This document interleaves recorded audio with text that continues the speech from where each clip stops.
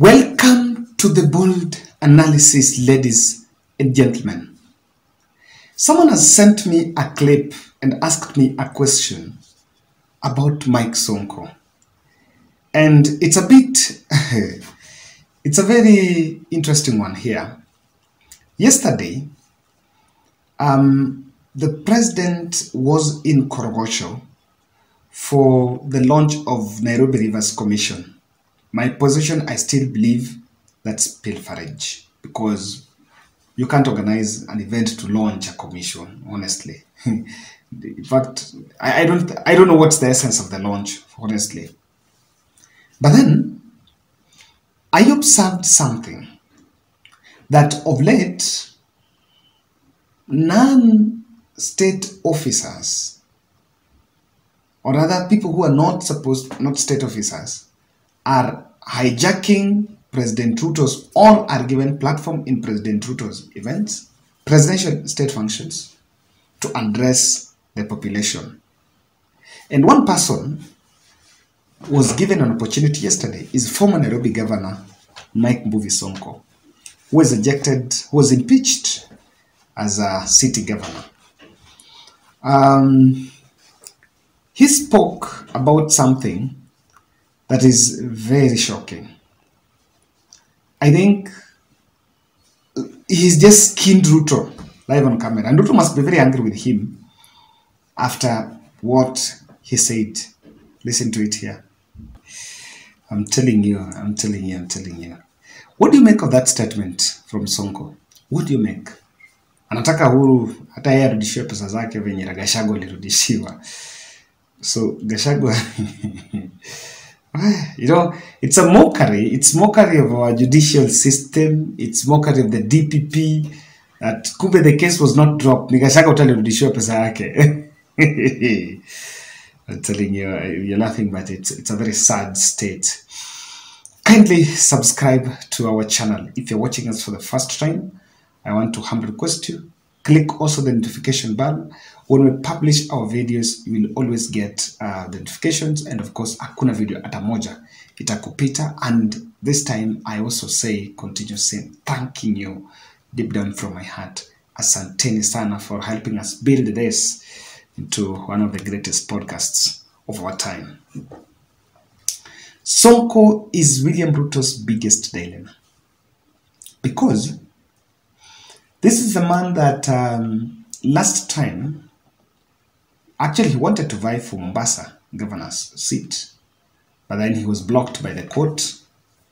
And after being blocked by the court, he then decided to support the UDA candidate, but then they lost against the ODM candidate, Abdulswamad Nasir. So he has been trying to juggle between the two sides, but again, when William Ruto won, after the election, he's been together with William Ruto. He's a man that is a mobilizer, and he has the population behind him. You can't doubt the fact that Mike Sonko is a very popular leader. I don't know that popularity will translate to good votes now, but that's what we know. Although let me say he's a populist. But then, Ruto's dilemma is this. Sonko is pushing the president that the best thing you can do for me is to relieve me. At first, I was impeached maliciously. Of course, the way it was done, there were also some deep hands behind it.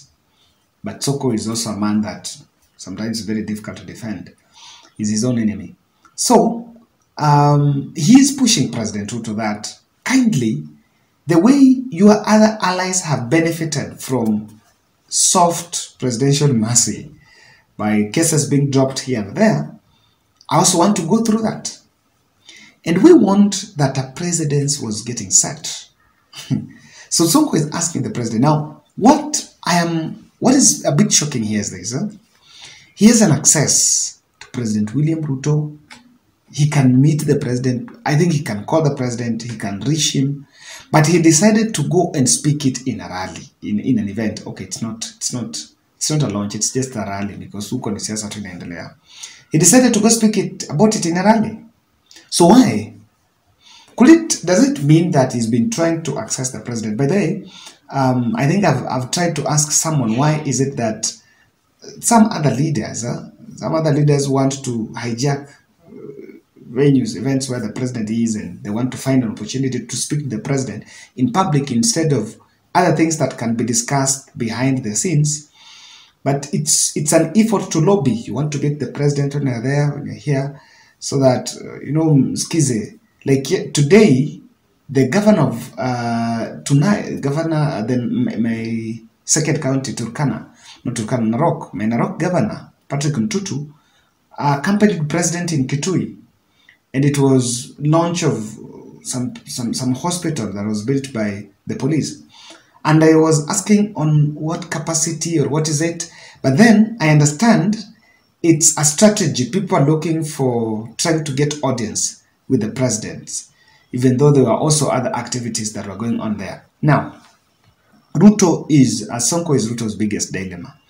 Waititu was barred from taking his role as a commissioner in the Nairobi Rivers Commission after LSK petitioned his pick, and is yet to get a determination. But then Sonko is also here. Actually wants Ruto to make sure he's cleared so that he can vie. Maybe we were waiting to see. We want, and I remember when I was speaking to my friend Senator Kalwale, and I asked him a question. The fact that we have branded all cases in court, or rather by DPP, as politically instigated, don't you think it's a window that can be abused? And he was in agreement that, of course, it's something that can be abused by other people to maneuver their ways in the corridors of corridor. I can tell you, the Rigathi presidents is haunting us back. It's haunting us. Nothing would stop. Nothing was stopping Rigathi from the case being dropped, and even iyo pesa apewe, arudishiwe pesa, yana isitangazwe. How many people have won cases and have been getting compensations? Or ni watu wangapi wamerudishiwa pesa zao? Quite a number. I don't think he's the first person to win such a case or a case to be dropped. Na hizo accounts zake zilikuwa zimefungwa zilikuwa frozen. I know there are many other people whose accounts were frozen, but they've got back their money. They've got back their share. So we made a wrong precedent to parade that move in the country that Rigathi mrudishiwa pesa yake, So look at everyone else is using that to portray the government, and we seem to be portraying projecting ourselves in the public that we've lost the touch on the fight against corruption. We are fighting corruption, and here, yes, Sonko could be asking for a very good, he could be genuine. But when you just make that rais ata mimi zile pesa zangu zilifunguliwa na Uhuru iletwe, I think the messaging would be better to say that rais, hizi kesi zenye ziko kotini zenye tunashikashika zinatunini, sasa wewe ebu harakisha, ebu tusaidie hizi kesi ziishe, so that kama hiyo kesi itaisha upewe pesa yako kama ilishikwa, so be it. But just saying that nirudishiwe venye kashako nirudishiwa, to some extent, hapo hapana. 3. This is also exposing the courts as an extension of as being pro-executive.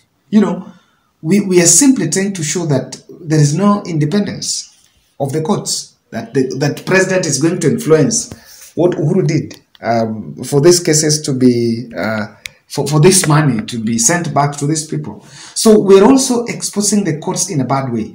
I can tell you that with this, even the corridors, people from the judiciary are not comfortable. Even the judges are not comfortable with that statement that pesango nirudishiwe, cases ishe. It doesn't look. And Ruto must be very careful, because there is a plot to use Uhuru Kenyatta as a scapegoat.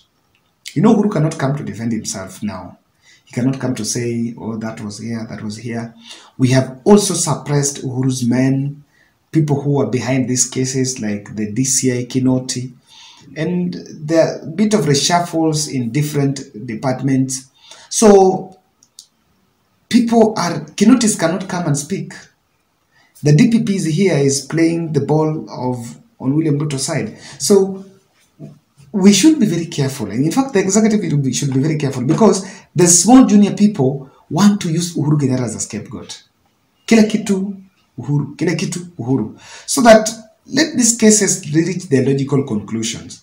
There is nothing wrong. Instead of just dropping, wacha ziende. Okay, ni sawa ina evidence. Not all of them doesn't have evidence. Of course, get some, even take some 2 or 3 to the dock. Zifike. Watu wa win, ile judge anasema, hii kesi imeenda hivi nani aliwin.